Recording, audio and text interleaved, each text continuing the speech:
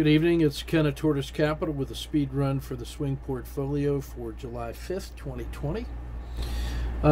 Alcoa holding strong support here at 11. If it fails at the Bollinger Band mean, it gets down here into the area of 950 and then 8 to connect to previous support levels. Upside, it's got to get through 12. That's the tactical target. That's a 9% gain, and then if it gets above there, it can get above 13 and then beyond. So cautiously optimistic. Perfect critical state. I'm ready to go hard in either direction. Apple is emblematic of the techs. It endured the pullback, has rebounded nicely, closed above the dragon. I'm ready to be long that and continue to be long, and then if it can get above 370, then it's off to the races. It's one of those must owns. One of the few that's better than that would be Amazon. You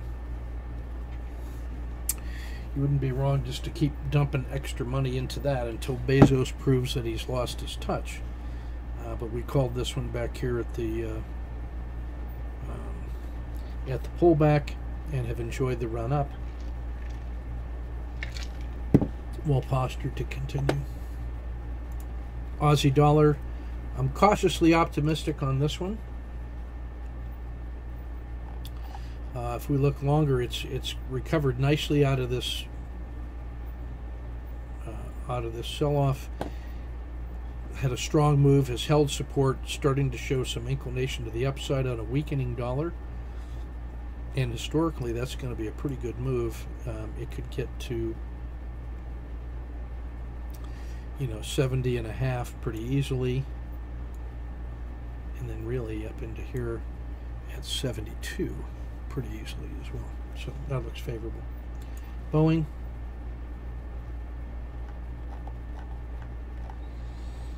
critical state, ready to go either direction, finding support at the Bollinger Band mean. Caterpillar has come out of the support level, closed above the dragon. Non-tech leader. I like the upside. Cliff Natural Resources, very critical state. It's going to go large in either direction in a week. Cisco, I'm actually negative on this one. It had its chance to recover, didn't. If it breaks down below the dragon, I'm short, and then a second position if it breaks below here. So negative opinion on Cisco. Lumber, cautiously optimistic, closed above the dragon, held support. Diamonds, cautiously optimistic. Next support level is up here at about 267. This sort of pullback is an opportunity to buy. Devon Energy, it's making the turn, and I like that. I'm ready to go long here, but if it breaks below 11.6, then I'm short. Critical state. Emerging markets very strong. Watch the sell-off though, coming all the way back to the dragon, but otherwise any upside momentum is favorable.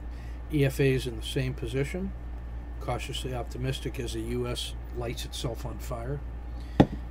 Critical state in Japan, long term I like them. Mexico, cautiously optimistic, but start that with a hybrid frog intraday first and then play in either direction. Brazil, same posture with greater volatility compared to Mexico. I'm more optimistic on Brazil. Facebook has recovered nicely. The sell-off is a little bit troubling, but I'm still optimistic and long. I'd have support down here at the skin of the dragon. FRTA, this is a trading speculation. I'm ready to, I like it long, but I guess I would rather say I'm ready to go in either direction on it. I'm optimistic now, but that's where I want to be. Google, just keep dumping money into it. Intel, cautiously optimistic. It's recovered nicely. Made it back to the dragon. Russell is stronger than the S&P and the diamonds right now. I like the rising lows.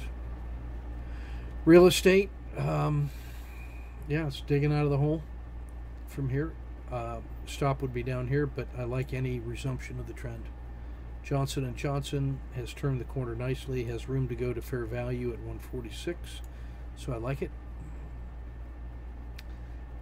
McDonald's, critical state. It's pulled all the way back below, actually right at the lower skin of the dragon. No directional bias.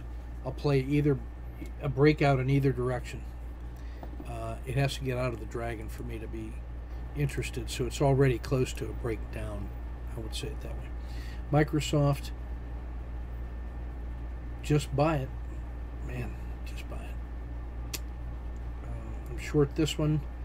It voted down sharply. I think it could come back here to under 40 pretty easily. Nucor Steel has made the turn. I'm long and optimistic.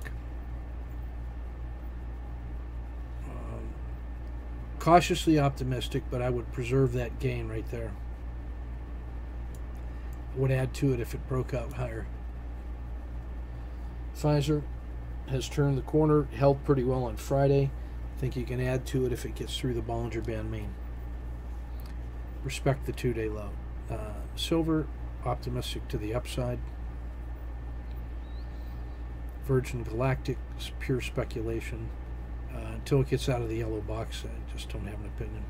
It's an intraday target for me only. Simon Property Group is back into the critical state.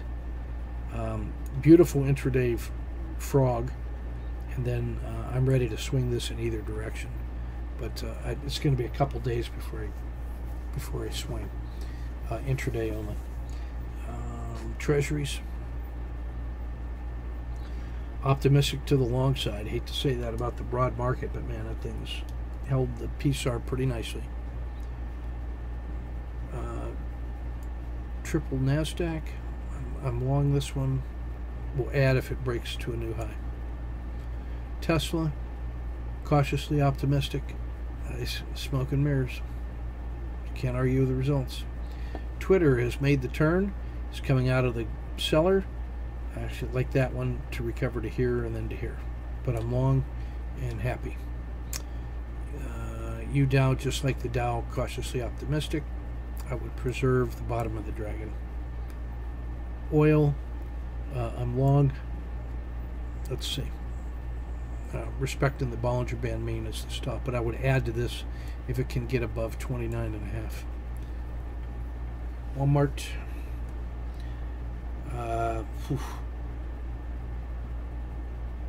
Just hard to see why it's not working. But this, I guess I would play this here. Either direction.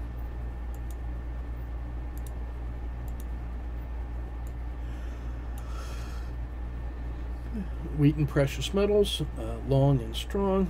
I'll add a second position up there. Win, long and strong. U.S. Steel has made the turn.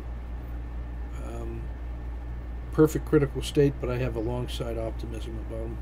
That's going to pay off in the long run. Materials sector doing well, so U.S. Steel's got to catch up to that. That's why I have some hopes for U.S. Steel.